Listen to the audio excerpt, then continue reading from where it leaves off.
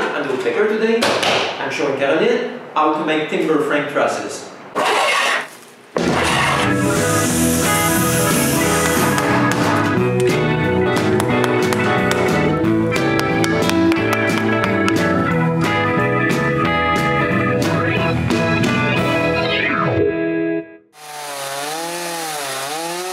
I'm pretty sure you all remember that 2 years ago I made all my trusses. To make them, I used several types of tools. I'm far from being an expert in the subject, but I can say that I managed to do something half decent. The week before last Christmas, Caroline asked if I was able to show her how to make a timber frame because she wants to make a greenhouse like that. I started with the help of my model, by showing her how to draw the trusses, the most complicated part of what I did. After a while, we decided on this shape. It's an exact replica of my own design. After printing all the ends of all the pieces on several sheets of paper, we had fun sticking them all together. After gluing all of them on a piece of MDF, I cut all the patterns.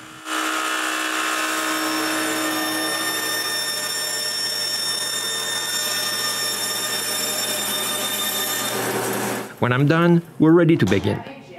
But before jumping on the tools, we assemble 3 of my sawhorses. Then Caroline makes her first cut.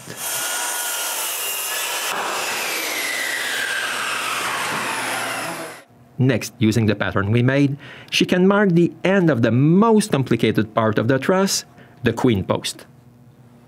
When the 4 sides are traced, I show her how to gauge the right cut angle by making a series of parallel cuts up until the right one.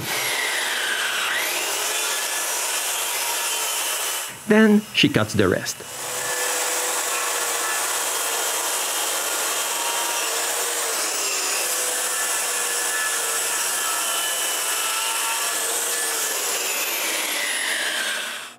Next, I tilt the saw blade to this angle, and Caroline does the rest.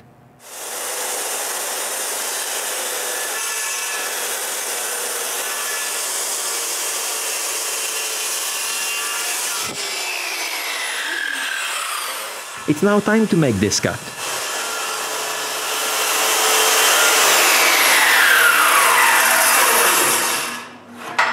But she still needs to finish the cut by hand.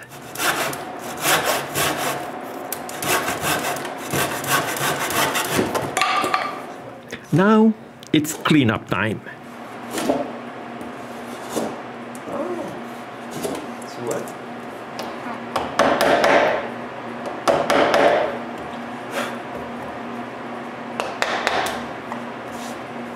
Next, she has to make the small vortices on top of the post.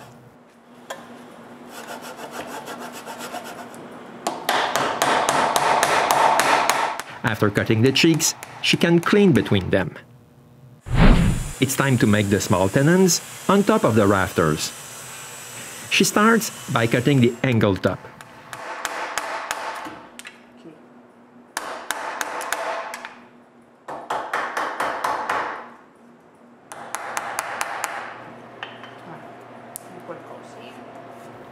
After the tenon is cut and cleaned up, Caroline can mark the bottom of the rafters. It's a weird shape to cut, so she'll have to make several stop cuts, taking care not to pass over the lines.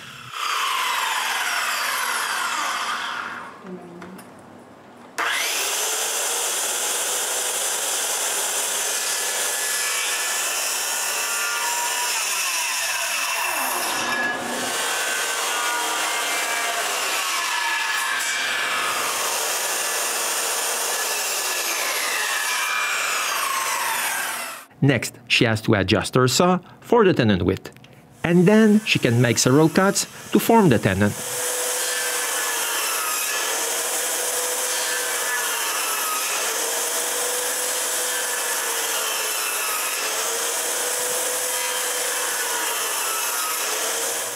She finishes the cut by hand.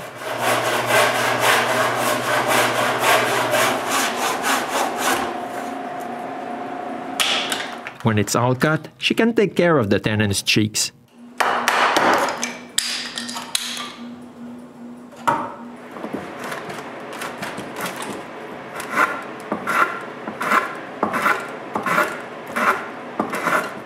Then the shoulders.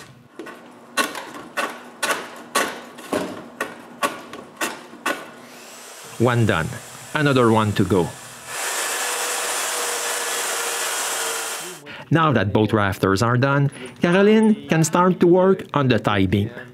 We drilled some holes on one of the patterns to mark the center of the drill bit she'll use to drill the mortises. She used a nail to mark the drill bit center and drill for the mortises.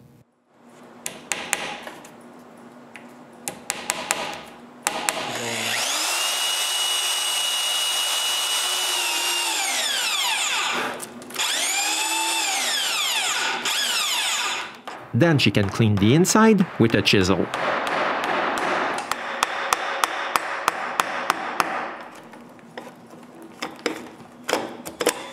Next, she has to do the same thing for the queen post mortise and the one for the other rafter.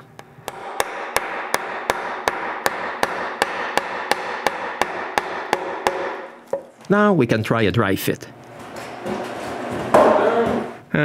This doesn't fit. She has to work on the tenon a little bit.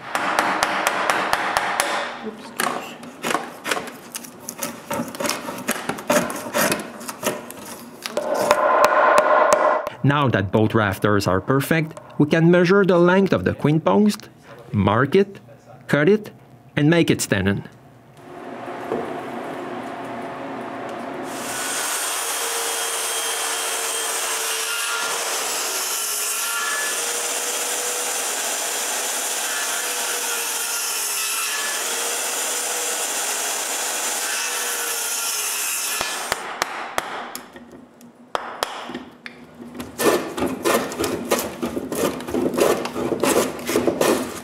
The first try doesn't fit.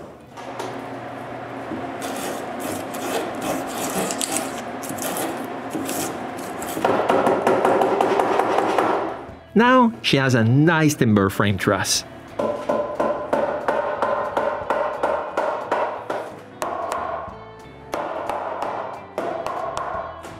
But she still has to rig some pegs holes. I explain where to drill them, and she does the rest. On veut aller en plein centre de l'œuf.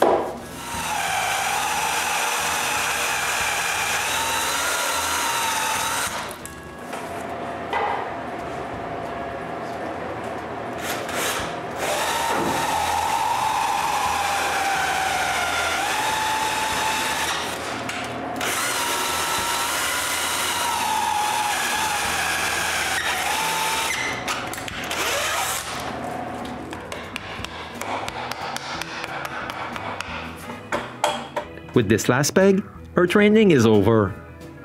As you can see, even someone with no experience in timber framing can make the most difficult part of the structure. I hope that Caroline's experience gives you the boost you need to make a nice timber frame structure in your own backyard. As for us, we'll see each other real soon on the Woodpecker.